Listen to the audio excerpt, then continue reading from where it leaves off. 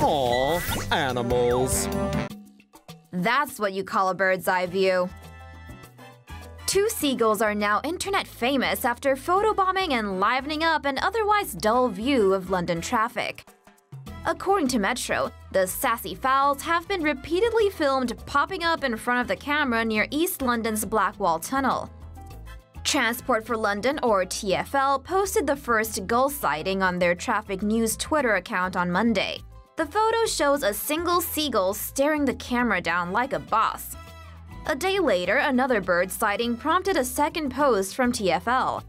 But it wasn't until the third post that feathers were truly ruffled, with a video showing the seagull appeared to be talking to the camera, no doubt making commentary on the road.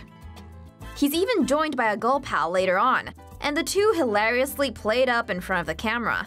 The pair's antics amused Twitter to no end, and spawned a whole lot of funny comments and reactions. TfL has since nicknamed its new traffic correspondents Graham and Steve, and thanked them for helping out at peak times.